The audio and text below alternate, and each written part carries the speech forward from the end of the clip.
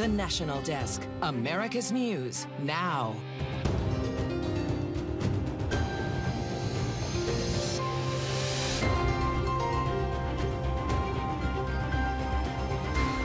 Straight ahead on the National Desk, on alert, the dire warning from the Department of Homeland Security as the holiday season ramps up. And one county close to doubling its amount of deadly overdoses, turning to drug outreach programs to save lives. How bars are now playing a role in preventing more deaths. Plus, back on shelves. We're talking to a doctor about how much longer some popular meds could be difficult to find. This is the National Desk, America's News Now. Thanks for being with us. I'm Dee Dee Gatton. On this weekend edition, we take a look at the big headlines of the week and a look ahead at what to expect, starting with the 4 big stories that we've been following this week. A national rail strike averted after the president signed a bill blocking unions from going on strike just 1 week before the deadline. What benefit got cut out of the negotiations? And a domestic terrorism warning. The Department of Homeland Security sounding alarms about rising threats of violence, which places they say could be targeted. Plus, troubles in the tech industry as digital payment network Zelle deals with scam scandals, lawmakers feeling the pressure to take preventative action. Then a crisis on the southern border. The Supreme Court holding a hearing as a record number of gotaways evade border security. Why the DHS says deportations have stalled. A possible nationwide rail strike now derailed after President Biden signed a bill to enact a contract negotiated between the rail companies and their workers. Both the House and Senate passed a bill quickly this week to beat the December 9th deadline. Otherwise, critical shipments would have been stopped early next week. 4 out of 12 railroad unions rejecting that deal, wanting more paid sick leave, something the president says is one of his goals for all U.S. employees. And breaking it down by the numbers, $2 billion a day. That's what the Association of American Railroads says the strike would have cost the U.S. economy. According to the group, 70% of coal moves across the U.S. by rail, along with 1.6 million carloads of food each and every year and 2.2 million carloads of chemicals. 75% of new vehicles are also shipped via rail, showing how railroads serve every sector of the economy. Meantime, a Christmas present many drivers would like to see. Gas prices may drop below $3 by the holiday. Price tracker Gas Buddy saying the price per gallon dropped by nearly 23 cents just last month and could keep falling through December. Meanwhile, payment problems. During the pandemic, the federal government rapidly distributed loans to businesses, and it's becoming clear that a large number of them were fraudulent. A new congressional report revealing financial technology companies tasked with delivering those loans were the ones who profited. The National Desk, Ryan Smith, breaking down the numbers. The congressional findings detail how multiple fintech companies charged with reviewing Paycheck Protection Program loans likely distributed tens of billions of fraudulent applications in a rush to get money out the door. The allegations were put out in a report by the House Select Committee on the coronavirus crisis, which oversaw trillions of dollars in pandemic aid. In a statement to the Washington Post, committee chairman Congressman Jim Clyburn said these companies, quote, refuse to take adequate steps to detect and prevent fraud despite their clear responsibility to safeguard taxpayer funds. The report also accuses the companies, which include Blue Acorn, Womply, Cabbage, among others, of also taking in billions in fees off of these fraudulent loans. The subcommittee shared with us a video of Blue Acorn founder Nathan Reese flaunting his newfound wealth last year, his company reportedly making $120 million off of those transaction fees. Congress wrote the rules in a hurry, and the rules were very lax concerning this program, and the oversight was hardly apparent. At the beginning of the pandemic, the federal government quickly authorized the Paycheck Protection Program established by the CARES Act to help people stay afloat, which included more than 11 million loans to struggling small businesses. But it also gave fraudsters a chance to scam. Earlier this year, the Small Business Administration's Inspector General finding more than 70,000 loans totaling more than $4.6 billion, were potentially fraudulent. A recent report from the Project on Government Oversight found that 95% of PPP loans have been forgiven. And one of the lessons learned is to slow the process down and not panic. Don't let fear take over from logical thinking and common sense. Now, the Small Business Administration is trying to get some of the money back, but questions are being raised how to better handle taxpayer money during the next crisis. I'm Ryan Smith reporting. And now here's a look over Washington, D.C., where the Department of Homeland Security is urging Americans to be on alert virtually everywhere they go this holiday season. The newly released pre-holiday terrorism bulletin says extremist individuals or small groups pose a, quote, persistent and lethal threat to the country. Here are the places they say are at the highest risk. You can see them here. Schools, large public gatherings, faith-based facilities, government buildings, and critical U.S. infrastructure. In addition, DHS says racial and religious minorities, the LGBTQ community, and members of the media are all at a higher risk of becoming the targets of political or social extremists. The new advisory pointing to the recent shooting at an LGBTQ nightclub in Colorado, as well as threats to the Jewish community in New Jersey earlier this month. DHS says it's constantly working with other federal agencies to assess potential threats, but they say you should be vigilant in most settings and report anything you see suspicious. School scares across Georgia, leaving families on edge after a dozen counties throughout the state received hoax calls about active shooters at several school campuses. One of the targets of those fake calls was Savannah High School, where authorities say the caller claimed 6 people had been shot.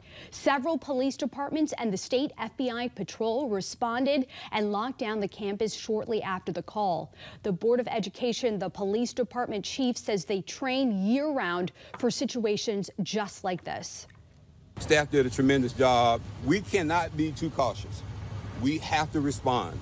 And today, we responded appropriately. During the initial response, some parents came to the school checking if their child was safe. One mother says some students were visibly shaken. They were trying to get away to make sure they get to their parents or they next to family member. It didn't matter who face they seen, they was coming to them. And half of the students that was coming to me wasn't even my children itself. And you can really feel for what those parents are going through. After the building was all clear, the school day went on. Georgia Governor Brian Kemp issuing a statement via Twitter saying the FBI is actively investigating and will use their resources to find who is responsible for what he calls domestic terrorism. A new report showing the surge in gun violence in the U.S. isn't impacting everyone equally. A study published by the medical journal JAMA Network Open found firearm deaths surged during the pandemic, jumping more than 25% from 2019 to 2021. But the homicide rate among young black men ages 20 to 24 was nearly 10 times higher than the overall number of gun deaths just last year. Experts point to 2 contributing factors: disadvantages at the neighborhood level and exposure to gun violence at an individual level. But gun sales also surged Black Friday weekend. The FBI reporting just under 200,000 background checks were submitted on Black Friday for firearm purchases, making it the 3rd highest day for gun sales ever. Gun sellers say more people have been buying firearms after President Biden threatened to ban assault rifles and several high-profile mass shootings. Meantime, a string of rideshare robberies has drivers on alert in Baltimore. The National Desk's Vincent Hill spoke with an Uber driver about what it's like behind the wheel. It's a simple concept. The click of a button, your car arrives, and off you go. Anything could happen. But for some drivers and riders, it's not that simple. And safety is their top concern after police say a rideshare passenger was robbed and beaten after leaving the Horseshoe Casino early Monday morning. Since we've learned about that incident, BPD told us they're working with multiple rideshare companies after similar stories. I've been driving for about like 2 months or so. Like many Americans, for Brandon, times are hard. Just need a little bit of extra money, you know. Anything helps. The economy is going up. Inflation is always going up. Even with the worries about making ends meet, Brandon says being a rideshare driver comes with a much bigger concern. I'm always concerned about the area that I'm in, especially if it looks a little sketchy. And especially if the passenger looks a little sketchy. You know, you got a bunch of abandoned homes here, which makes the area look even more sketchy. Recent rideshare robberies and other crimes is what economist at the end of the day, Aniban Basu says is keeping Baltimore from thriving. Baltimore is one of the most dangerous cities in America, and it's actually one of the most dangerous cities in the world. And that has, more than any other factor, I would argue, kept us away from fulfilling our economic potential. But just how much potential? Basu says the number is staggering. Hundreds of millions of dollars, probably billions over the course of time, if you go back far enough in time. If the city were safe, I can tell you, Baltimore City would put Nashville, Tennessee's economic boom to shame. But the crime numbers show Baltimore is far from being a place tourists would flock to, according to Basu. If people don't feel safe, they don't visit. If people don't feel safe, they don't invest. They don't start businesses. Meantime, if drivers don't feel safe, there may not be anyone left to pick up those riders who do decide to visit Baltimore. I try not to judge off of first encounter. I just try to keep in mind that I need to stay safe and don't do anything crazy behind me. Taking a live look over Austin, Texas, where Travis County officials are starting to hand out the overdose reversal drug Narcan to bars and clubs. As 2022 comes to an end, the county is on track to double the amount of deadly overdoses reported last year. Now officials are turning to outreach programs to support those at highest risk. Outreach workers describe keeping Narcan on hand like having a fire extinguisher at the ready. No one wants their house to catch on fire, but if you do, you certainly want to have a fire extinguisher. We need to carry Narcan. We need to make it safe for everybody. Officials say they're hoping to expand this program to other places that see high overdose cases like hotels. President Biden signing a marijuana research bill into law. Our fact-check team digs into the business of legal cannabis sales and some of the concerns Americans still have about the drug. Congressional lawmakers held a hearing earlier this month to discuss federal marijuana legalization. Now, if more or all states allow the sale of marijuana, just how much could they benefit financially? I'm back with our fact-check team tonight. Courtney, where it's already legal and taxed, how much are these states raking in? We looked into it, and according to the Marijuana Policy Project, as of March, states reported a total of $11.2 billion in tax revenue from legal cannabis sales to adults. Break it down a little more for us. Where exactly is this happening? There are currently 21 states and D.C. with laws that legalize, tax, and regulate cannabis for adults over the age of 21, including Colorado, Washington, California, and Michigan, to name a few. Rhode Island is newer on the list, legalizing cannabis earlier this year and will start sales in December. And get this, we found reports that project in just the first 7 months, the state would see about $41 million in sales and generate $2.9 million in sales tax revenue.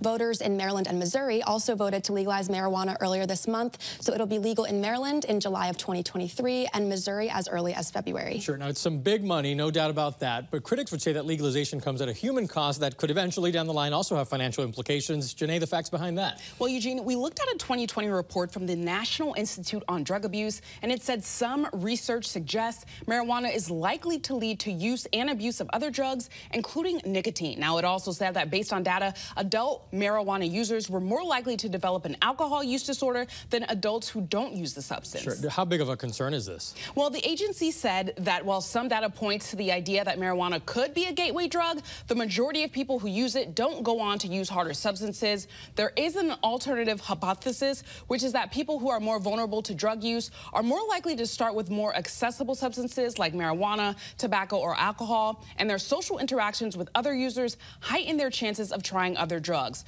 But the bottom line is further research is needed to determine if marijuana can truly be deemed a gateway drug. Sure. Ladies, thank you so much for your work on this. And for more on the fact-check team's research on this topic, including some links to where they found their information, scan that QR code there at the bottom of your screen or visit us at thenationaldesk.com. A delivery driver tossing packages onto a road. Coming up, what a couple did to make sure the packages were delivered to those expecting them. And hospitals accused of leaving homeless patients outside a nonprofit with no notice. The steps the charity is taking to bring awareness to the problem.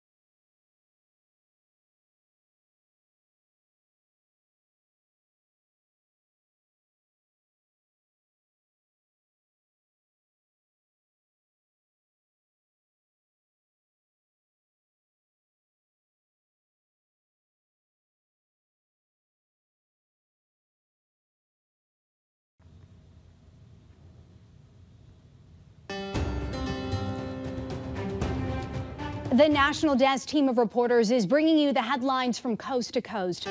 We're taking the pulse of America, starting in Ohio, where one man started delivering packages after watching a FedEx driver toss them onto the side of the road. Zach Arnwine and his fiance were driving along State Route 123 just east of Route 4 on Friday evening. His fiance saw a FedEx truck with its flashers on, and she thought it looked like the driver was throwing something on the side of the road. When we turned around, he was already gone, so we pulled up where he was, and there was packages laying everywhere, so we decided to pick them up. Here's a picture of Zach and his newfound packages. I called every number on each box and told them that I had their package and I will deliver them to their house. So you were going to be the delivery guy for the night. What did they think when they got the calls from you? Just amazed. Kept thanking me so much because they said their package was delivered and it never was. Roy Charbonneau is one of those customers. He got a text message from FedEx saying that his package and a second one had been delivered. On the way home, we get a call. It's a number I don't know, and I usually don't answer numbers I don't know, but I did, and it was a guy named Zach, and he said he had our package. Charbonneau filed a complaint and says FedEx told him it's under investigation. You're not very hopeful, it sounds like. No, not at all. Interesting story there. In Las Vegas, local charities say hospitals are leaving homeless patients on their doorsteps, and it needs to stop. The CEO of Catholic Charities saying patients get dropped off at their door a couple times a week to a couple times a day, with many of them still in need of medical attention. Most of the people that get discharged here go back to the hospital because they weren't really ready to be discharged yet. Just last month, the city worked to improve relations between shelters and hospitals by organizing a tour for hospitals' employees to visit homeless service provider campuses. In Porterville, California, fire officials are warning people about the dangers of Chinese lanterns after one was spotted floating around a neighborhood. You can see it here. Homeowners say after the lantern was spotted, pieces began dropping from the sky and landing on the houses below. The fire was put out by a neighbor, but officials say the damage could have been much worse. The risk of the lantern coming down, landing in a residential neighborhood is one of our greatest risks. Can cause fire, can cause damage to people's property, can even cause loss of life. Back in 2012, the state of California banned the use of Chinese lanterns due to the potential fire hazard. Coming up on the National Desk, back on shelves, we're talking to a doctor about how much longer some popular medications could be difficult to find.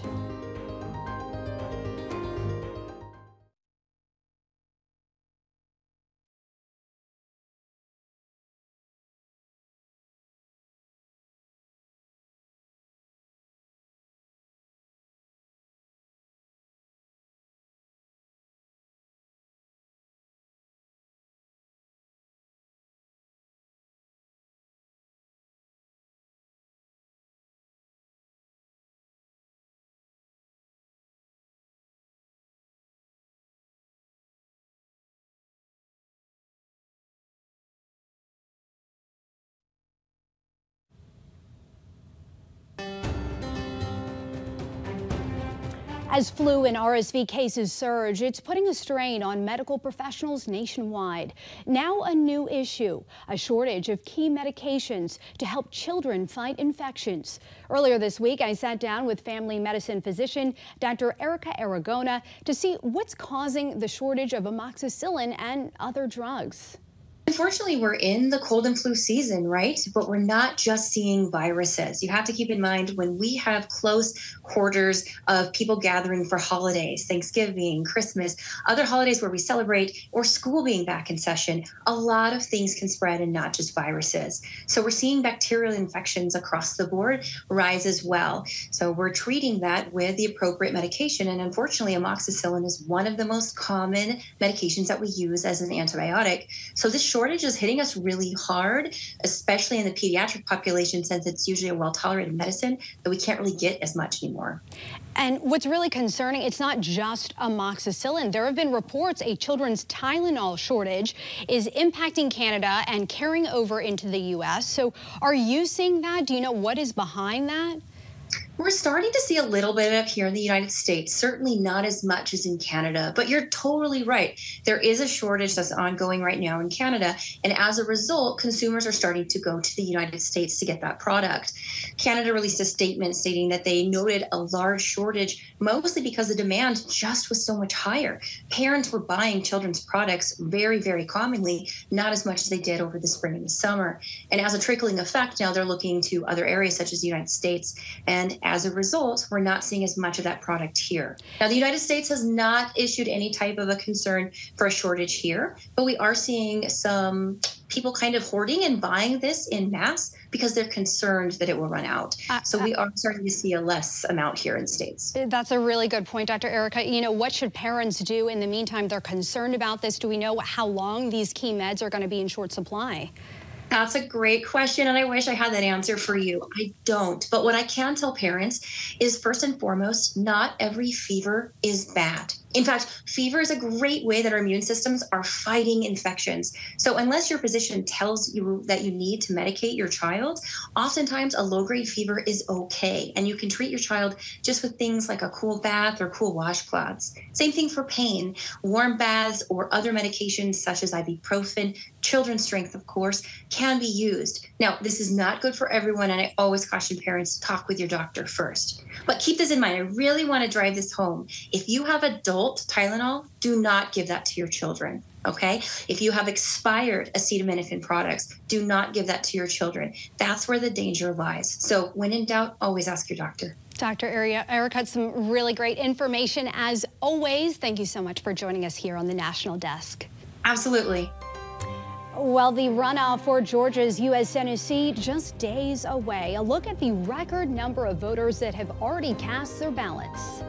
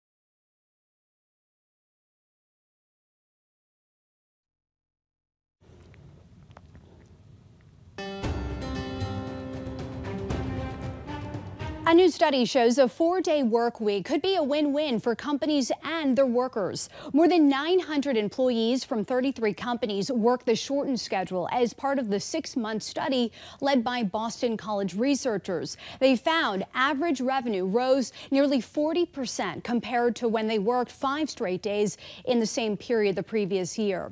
The workers also like the shorter work week, saying they had less stress and burnout. Now for a look at the top trending stories on our website right now. The world's largest active volcano erupting for the first time in Hawaii after nearly 40 years. Scientists say Mauna Loa is not threatening any communities or property. And former NFL wide receiver Antonio Brown facing an arrest warrant for a domestic incident. Tampa police said it was for a battery charge. Plus, Christine McVie, the singer-songwriter responsible for some of Fleetwood Mac's biggest hits, has died.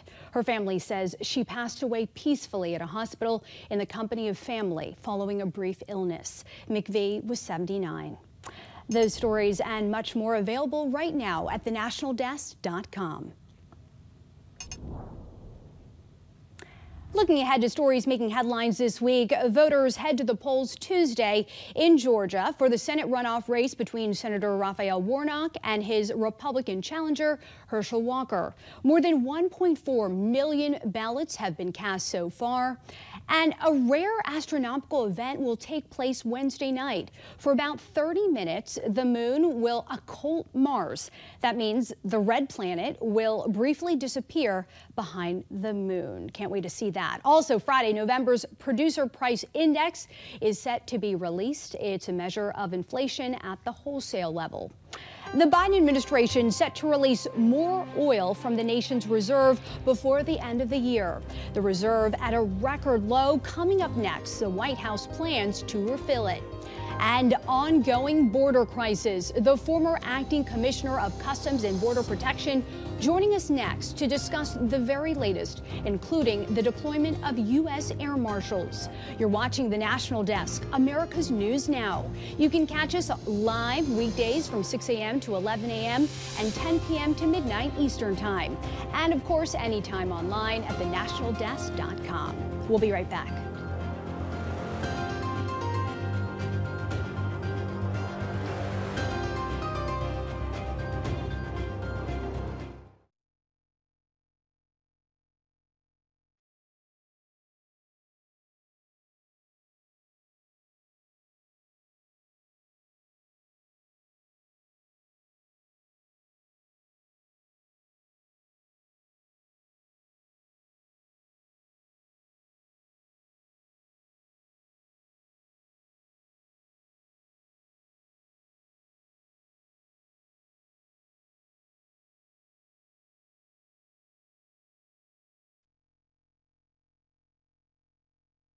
The National Desk, America's News Now.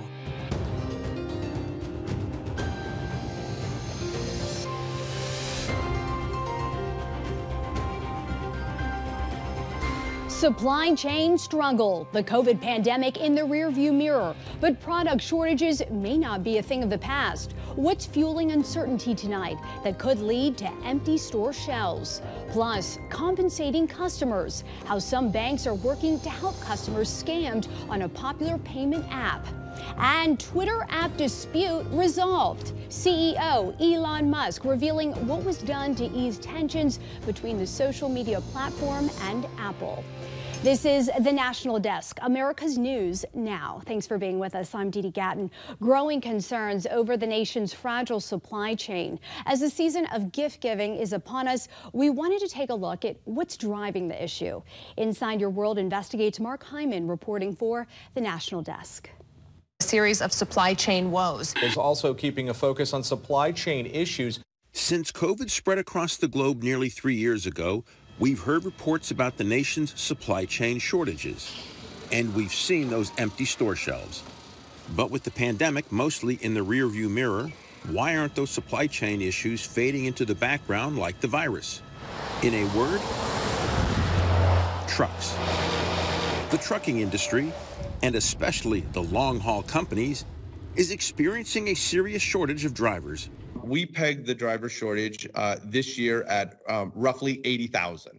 American Trucking Association chief economist Bob Costello says he expects that shortfall will only increase over the next decade.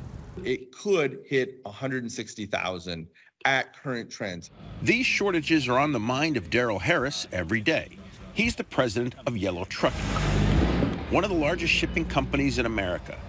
He told us the worker shortage in his line of work boils down to age.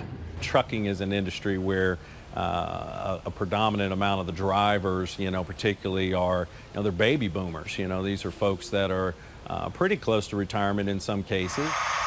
Millennial and Gen Z workers, it turns out, are taking a pass on driving long-haul trucks. And as an aging fleet of drivers retire, there aren't nearly enough replacements to get behind the wheel. We're going to need to replace about 1 million jobs here in the coming decade. So we've got a lot of work to do. Need to bring a lot of younger folks into the industry. One of the solutions, he told us, would be to attract more women to this male-dominated profession, like Esther Parsons. 10 years ago, 5 years ago, I would have never pictured myself driving a big old truck. She had to wait for her children to head off to college before she could climb into her big rig. She left behind a windowless office job of 20 years. Now this is my office. I have the best window in the world. Daryl Harris told us freight delivery companies must change in order to attract a younger and more female workforce who have different priorities than retiring baby boomers. His company is among the industry leaders in putting long-haul drivers in hotel rooms rather than having them sleep in their cabs. There's a different level of expectation relative to quality of life. But putting more drivers behind the wheel only solves one growing problem. Bob Costello said the state of the nation's highway system is adding to the supply chain problem. This includes growing traffic congestion around the nation and the lack of enough parking for drivers to safely pull off the road for required breaks and sleeping. Drivers quit early if they can find a parking spot for the night. Then think about over a span of a year, how many more loads each one of those drivers could do. The demand for getting items delivered to our front door took off during the pandemic, and it continues to grow. For Esther Parsons, that amounts to a silver lining for an industry long taken for granted by the public. Now we have a totally new respect and different respect for truck drivers who are out here moving America every day, and I think that's a good thing. For Inside Your World Investigates, I'm Mark Hyman in Kansas City. Mark, thank you. Some of the nation's biggest banks are considering compensating customers who were scammed through the payment app Zelle. The Wall Street Journal reporting J.P. Morgan, Wells Fargo, and Bank of America are in discussions to make a plan to refund customers and each other for scam money transfers. The hope is to boost security and trust in Zelle, which is owned by several banks. The growing number of payment app scams has pushed lawmakers to pressure banks to do more to help fraud victims. Twitter CEO Elon Musk walking back a recent accusation, now saying Apple was not considering pulling the social media platform from its app store. Musk says it was a misunderstanding that was resolved when he met with Apple CEO Tim Cook. Last month, Musk gave little explanation when he accused Apple of censorship, saying the company threatened to block Twitter. And another social media platform policy shift, this one at Snapchat. Parent company Snap wants workers back in the office in the new year. A spokesperson says employees will transition to an 80-20 hybrid model, meaning in-office work 80% of the time and 20% remote. The policy kicks in at the end of February. The U.S. Supreme Court heard oral arguments in a case centering on a controversial Homeland Security directive regarding deportations. Secretary Alejandro Mayorkas directing ICE to prioritize arresting and deporting undocumented migrants with the greatest risk to public safety while largely looking away at others. Critics, including many Republicans, say it skirts federal law while allowing people to remain in the U.S. illegally. But the Biden administration argues Congress hasn't provided enough funding to detain everyone in the country illegally, and prioritizing potentially potentially dangerous people is the right thing to do. The Supreme Court's decision is expected in June. Meantime, New York City is opening a 4th humanitarian emergency response and relief center as it now finds itself with more than 27,000 asylum seekers in its care. The centers offer migrants bus there from border states, a place to stay, support services, and help getting to their final destination. Mayor Eric Adams is asking for federal and state support. A Venezuelan tent city at the border outside of El Paso reportedly taken down by Mexican authorities, and DHS Secretary Mayorkas is removing hundreds of federal air marshals from protecting flights and sending them to border instead. Former acting commissioner of Customs and Border Protection Mark Morgan talked to our Jan Jeffcoat about the border crisis.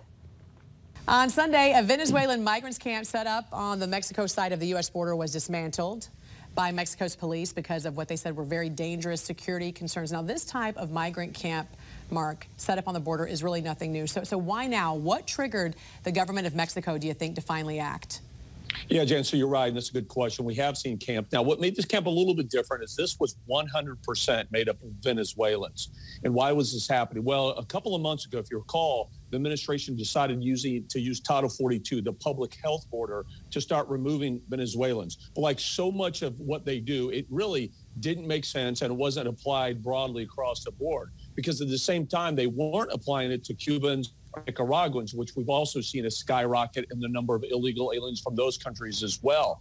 And so that's when we saw a few weeks ago, if you recall, the images of a large group, a massive group of Venezuelans carrying a 6-foot by 10-foot Venezuelan flag, literally rushing our border and attacking Border Patrol agents. But then a judge said, hey, Title 42's got to end. That's when he started seeing this camp grow in numbers. And so to anticipation of Title 42 ending, that's why we saw the governor of Mexico come in and dismantle this camp. But keep in mind, Jan, again, this is not substance. Nothing's going to change here. Every single day, we see 6,000 to 8,000 illegal aliens come across our border every 24 hours. And the government of Mexico and the United States have done nothing but incentivize and encourage that activity. So this is to avoid what I believe is just another bad visual image when Title 42 ends of a couple of thousand Venezuelans rushing our border. It's about political optics, not substance. And this tent city in Juarez, as you mentioned, was dismantled. But where do these rioters and these looters go once these camps are dismantled? Don't they just set up another one in a different area near the border until they can make their way across?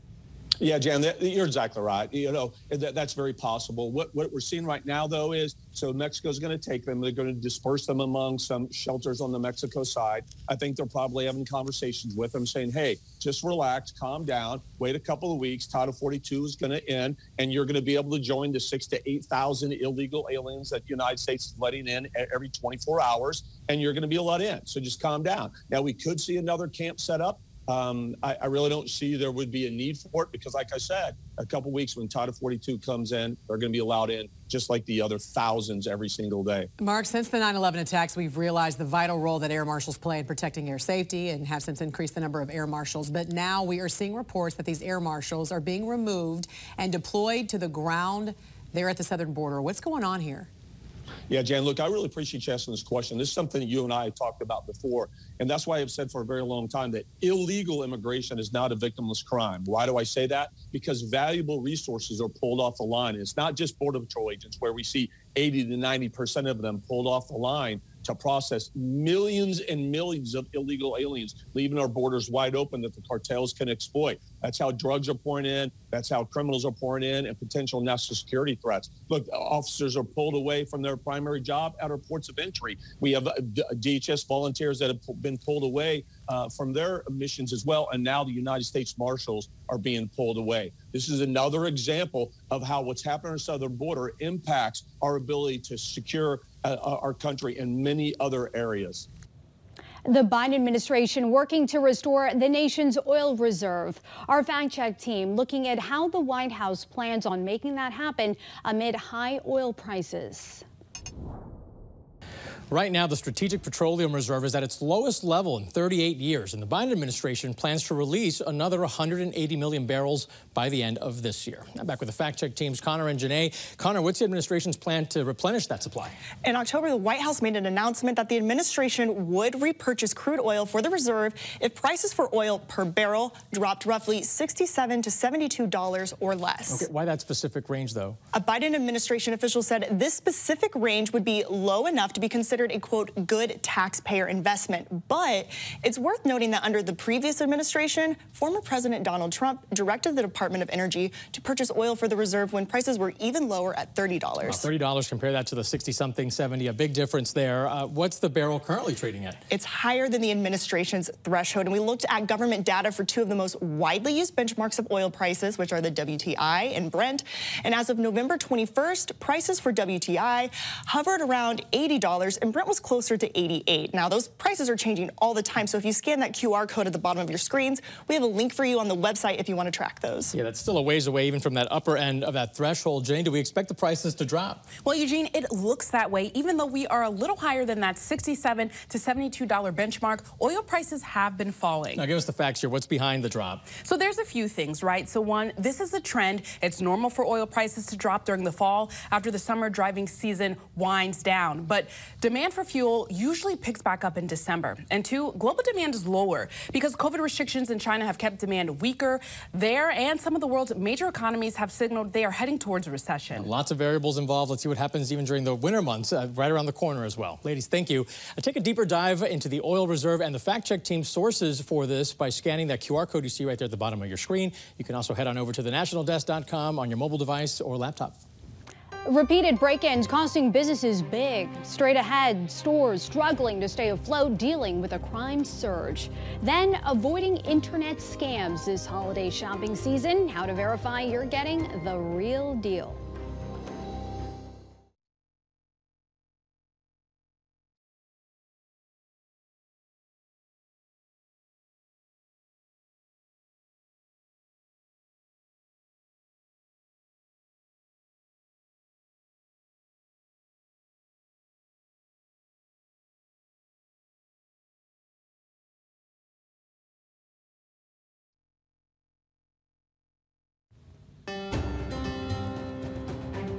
This is the National Desk, America's News Now. Our team of nearly 4,000 local journalists bringing you the headlines from coast to coast. We're taking the pulse of America, starting with costly business break-ins in Seattle. Surveillance video from Begin. A jewelry store in Ballard catches this person torching the glass door before taking off. MK Byrne is the owner and was inside while it happened. Somebody who wants to come in, take everything I've worked so hard for, and make their own money with it. Byrne says she heard the glass shatter, but the person never made it in because there were police nearby. They smashed a case or got an armful of something, you know, that just already puts me behind so far. You know, if somebody got in and actually started doing something, I just can't afford it. This is the 6th time she's had to deal with a break-in or attempted one since opening up more than a year ago. It's violating personally, because this is, like, in some ways even more precious than my home. Back in March, a thief broke into her store and quickly grabbed what he could. Byrne also happened to be inside then and threw things at him and got him to climb out.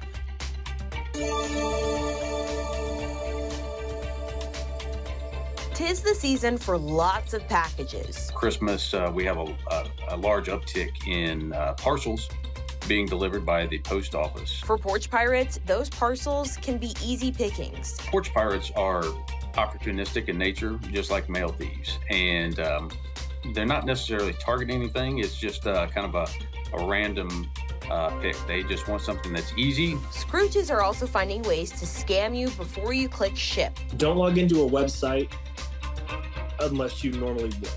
For example, if somebody sends you a link in an email, don't click that email link to go log in. The best option, of course, is to pick up the mail as close to the delivery time as possible. If you can't be there around delivery time, the best thing to do is either have a trusted friend or neighbor pick that up for you. Many people that are shopping online certainly are looking for bargains. One of the most common scams is called a shadow website, where they reel you in with low prices. It looks very official, but it will get people to go on and purchase products and capture the payment card information. It can be tricky to verify these websites, but it is possible. Look for what I'll say misspellings, specifically in the URL. There's really no need for you to create an account to purchase things online. Today, many websites ask you to create an account. So if you do, don't reuse passwords. Internet scammers are also actively trying to get your information by sending links through text messages or emails. You may install malware that you're not aware of. Just like computers, phones are also at risk. A lot of the hacks now and so forth are targeting the mobile devices because you're keeping your bank account information on there.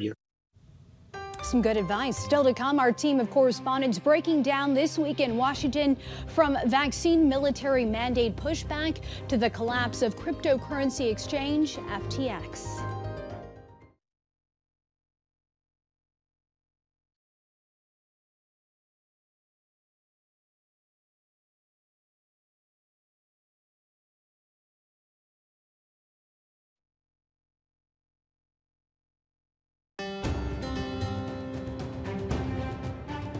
Our Washington Bureau covers the nation's capital every day to report on the important issues facing the country and how they impact you.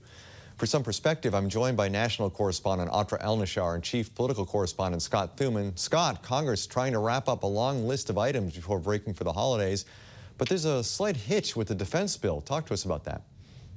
Yeah, Steve, we're talking about the National Defense Authorization Act, and this is essentially the Pentagon's budget every year.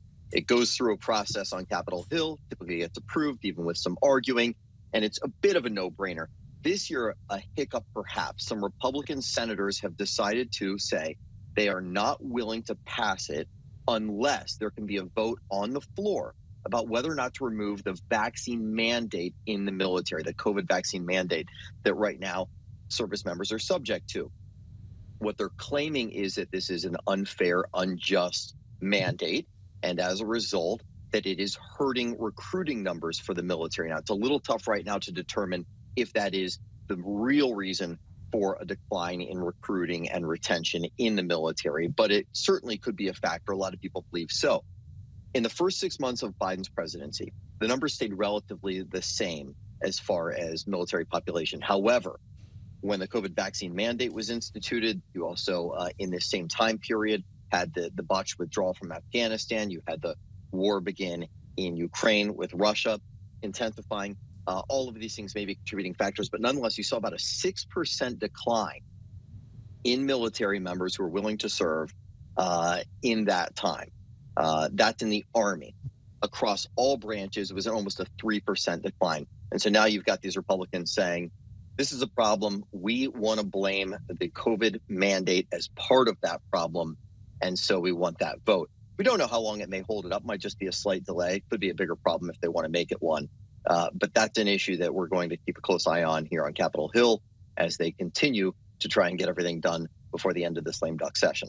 Yeah, something to watch closely, especially as as COVID starts to spread again, maybe through the winter. It'll be interesting to see if these debates continue on COVID. Atra, turning to the cryptocurrency crash with the collapse of cryptocurrency exchange FTX, Congress ramping up its scrutiny of the industry. Yeah, as if Congress didn't needed another thing to add to their to-do list. But this is a really urgent issue, and it's one that Congress has wanted to address for quite some time. Why haven't they?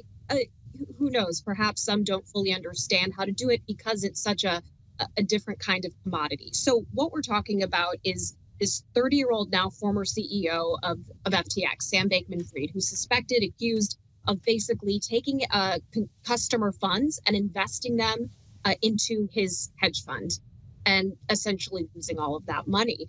So yesterday, the Senate Agriculture Committee, which oversees commodity regulation and things like that, held a hearing about what went wrong and how Congress should act. And essentially, what they came to the conclusion of is that there are just these huge regulatory gaps that allowed this to happen. And unfortunately, could be happening again. Who's to say? Because the Commodity Futures Trading Commission, which has just a little bit of statutory authority to investigate this kind of thing, can only really look into something if there's a whistleblower complaint. And there unfortunately wasn't in this case, and a lot of people lost their life savings. So there was legislation to fill those gaps proposed by Debbie Stabenow and Senator Guzman, the ranking member on the Senate Ag Committee. Hasn't gone anywhere, and we all know when a new Congress starts, everything essentially starts from scratch. Audra, Scott, thank you both. Dee Dee, back to you. Thanks, guys. Hectic hiring push amid a tight labor market. Coming up next, what companies are doing to attract workers that could open up opportunities for thousands of Americans.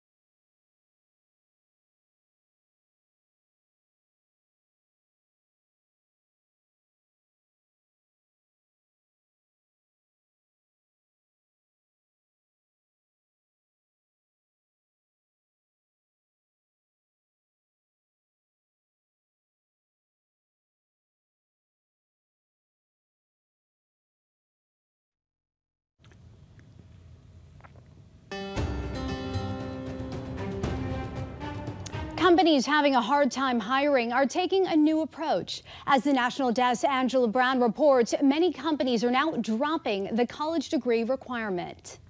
Right now, there are roughly 10.7 million jobs open, nearly 2 jobs for every unemployed person.